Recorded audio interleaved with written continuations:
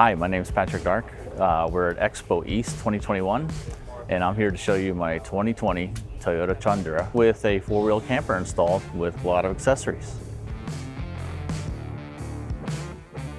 So at the front here, we have a C4 bumper.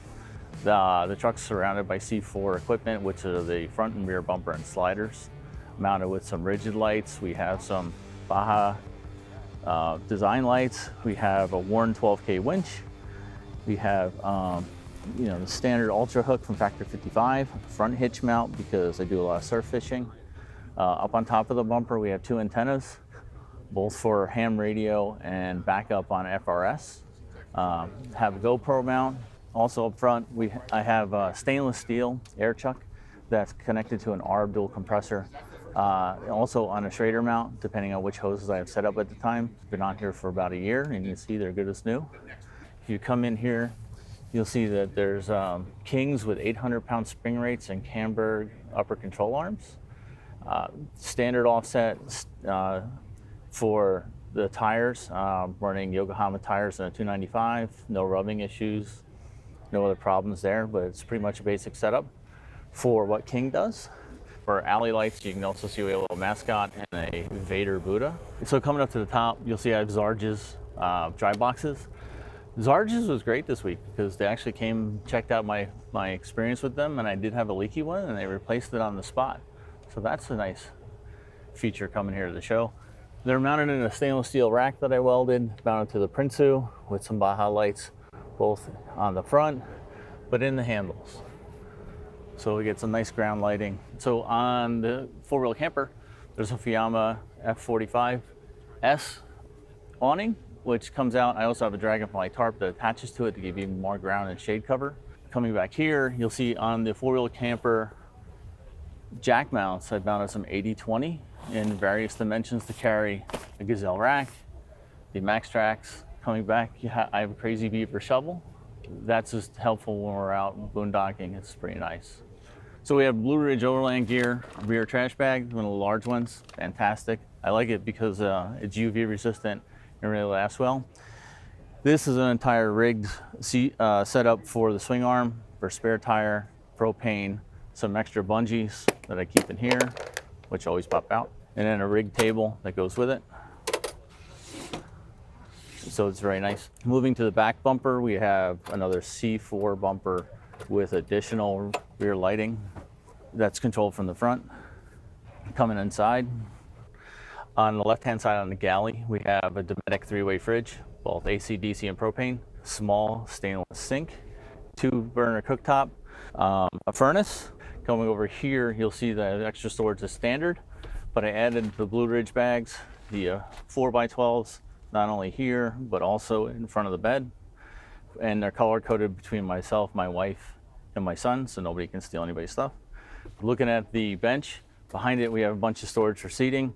I went tighter with ALU-CAB because it just makes it for a tighter install. May not be the most comfy on the ground, but it works well for storage and travel.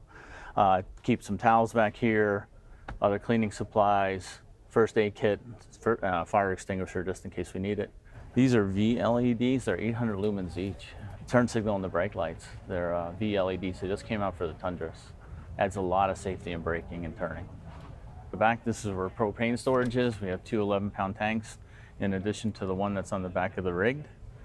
Coming on this side, I have Mule Outfitters brackets for the ALU-CAB 270. But that I mounted to 80/20 again, as on the other side, so I can have adjustable height on my shower. So the shower is attached with one Allen screw on each side, so you can change your shower height. Coming over here, we have the back of the refrigerator, which is three-way, the furnace outlet, shore power, regular shower output, gray water drain, hot water heater, a fantastic paper towel holder. And then moving into the back of the truck, I have a lot of Blue Ridge Overland gear that contains all my park permits for up and down the East Coast, all my supplies for my dog, various other fun things, air tools, patches and wipes, and you can see you keep everything nice and neat in here. This is a fire kit, and with it, it adds a lot of storage to a Tundra, which traditionally does not have a lot of storage. Going behind the passenger seat, this is where my kid usually sits, so there's some of his items. You know, it's usually tissues or, you know, power cables for his iPad. And the long silver packs are very long glow sticks, which do a great job of illuminating at night when you have nothing else. You just throw them out, stick them in the ground, and they work for about 4 hours. In here, I have the Blue Ridge air tool bag. So I have hose not only on the outside, which is extra made from Flexilla. I've made one on the inside with power tank that shows a gauge, and it works super well. Looking at the front, you can see that there's a variety of equipment controls here. Also a good place for storage of masks, because you never know where you're going to go, where you need a mask or not. So we have a RAM charging phone holder, the new S-Pod metallic switch panel, next to a ICOM 5100, which I'm a ham, so I have both 2-meter and 70-centimeter. So with the ham radio, there's a couple speaker options, either both on the base unit, which is underneath my seat, but to make it easier, not have even more clutter up front, when you turn my ham radio on, the speaker is actually over my left ear, and a 67 designs clamp mount to the headrest, and you can adjust the volume or squelch as you need to, and it's right here in my left ear. So I can hear both while my wife's talking to me, and I can still be a ham. And then the Garmin Overlander, which also happens to be side hacked to support other applications, because Garmin will allow you to do it, even though they won't warranty it.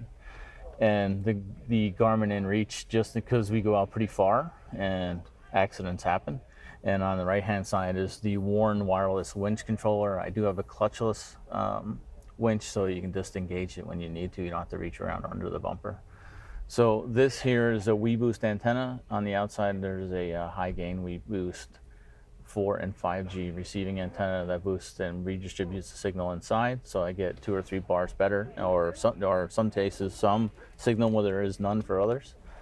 So also down the footwell on the side of the center console, there's a ham radio mic mount and an inverter controller for an Energy 2000 watt inverter for during COVID and remote school. My kid liked to travel with us, and we hit a lot of the national parks while we're isolated. So it was a great addition to the truck. All right, so this is where I have the Switch Bros come out from its mount from Super Duty headquarters, which is behind the headlight and grille, and then the S-Pod Bantam X mounted. These terminal blocks are just eBay terminal blocks. Just give you a lot more distribution options and make it less of a rat's nest than it normally would. And going over on the other side of the engine bay, you'll see that's where I have an ARB compressor mounted, which is produced by Tundra 964 out of Northern California. And he produces them in his garage and sells them online.